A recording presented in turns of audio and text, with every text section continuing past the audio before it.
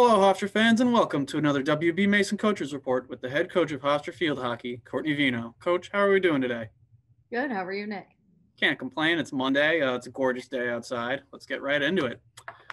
Your team opened conference play this past Saturday against Drexel, and unfortunately, it was a 2-1 decision against the Pride. Looking back at the film, why don't you give us a breakdown from this Sunday's home conference opener?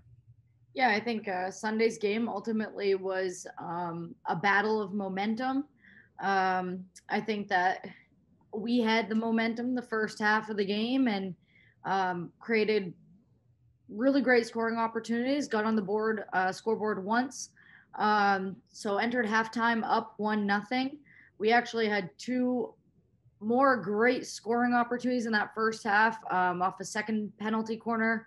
Cami Larson missed an executed shot about an inch away from that post, which was a really exciting time.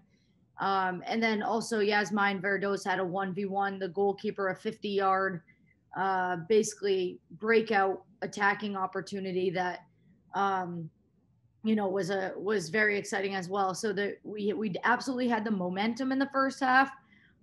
Ultimately, we came out into the second half and we were a bit hesitant and struggled to get that momentum back in the second half. So it was kind of a battle of two different halves, and ultimately, we started getting the fourth quarter was a bit more controlled for us, and we started pressing in a different manner to kind of control Drexel's speed and momentum change that they had gained in that third quarter, but ultimately couldn't get back on the scoreboard in time.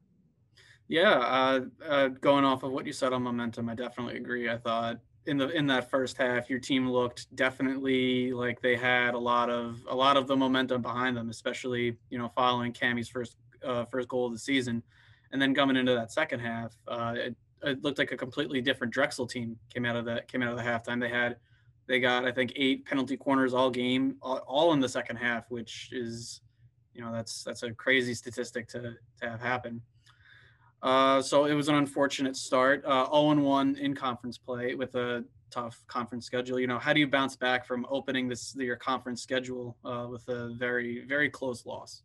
Yeah, we're gonna do everything we can this week to prepare for JMU on Saturday, and it's not the end all be all to start conference 0-1, but it does make you have to dig out of a hole a little bit. So we're going to focus this week on continuing to grow, and ultimately our kids, we're there. We are there, and I think they can feel that, and I think they can see success of when we are playing. We're playing at a very high level, and putting things together at a high level, and now it's the problem solving of continuing to remain up in a game, and that confidence of finishing a game out ultimately. But we'll see. Yeah, yeah. Learning how to see out games, that's something that you learn over time, and I do agree. Like the team has shown improvements, from week to week, from game to game. So I think the positive results will come, and the results ultimately will come, as we progress in the last coming month and change of the season. Mm-hmm. And you brought up your next opponent, James Madison. Why don't you break down for us the Dukes? What sort of problems do they pose for your team, and what things about them can you exploit and take advantage of? Yeah, JMU ultimately is always very athletic. They always have great speed. Their forwards attack quickly.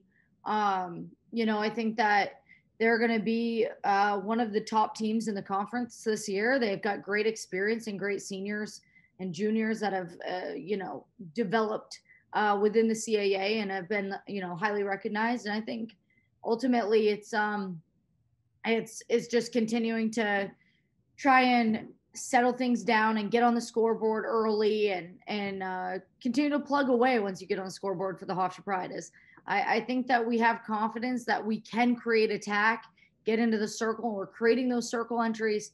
We just need to settle things down on defense when the game gets flip flops momentum. And that happens every game, right? Every team in every sport takes a chance at and takes their turn at the momentum in the game. So we just need to make sure that we can play our style and play our own, keep plugging away and learn to finish and win games ultimately.